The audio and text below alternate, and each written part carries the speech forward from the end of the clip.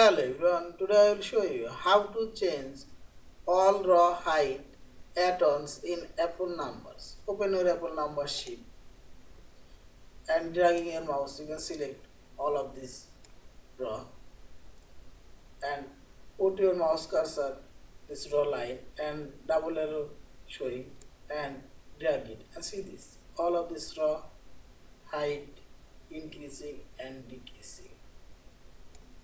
And secondly, click here table format option.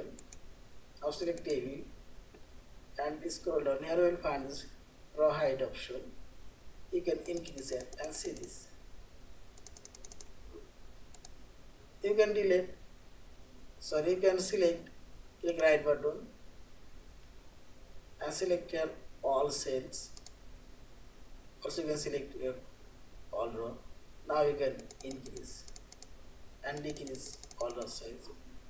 And similarly, you can increase, decrease, dragging your mouse. Yeah, this is. Thank you for watching. Please subscribe, like, share, and comments.